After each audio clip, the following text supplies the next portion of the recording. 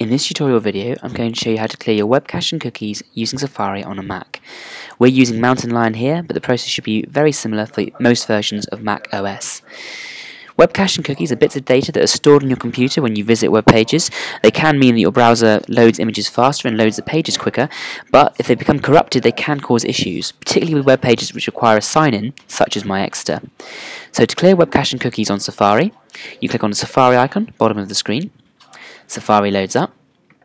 Click on the Safari menu and choose Reset Safari. You need to ensure the Removal Website Data is ticked and Clear History is ticked.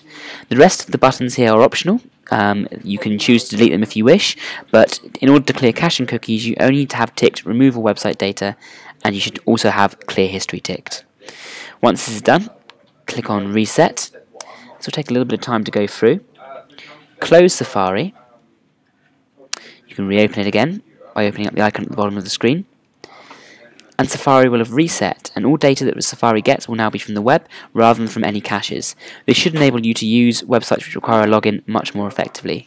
If you require any further assistance with this, please contact the IT Help Desk.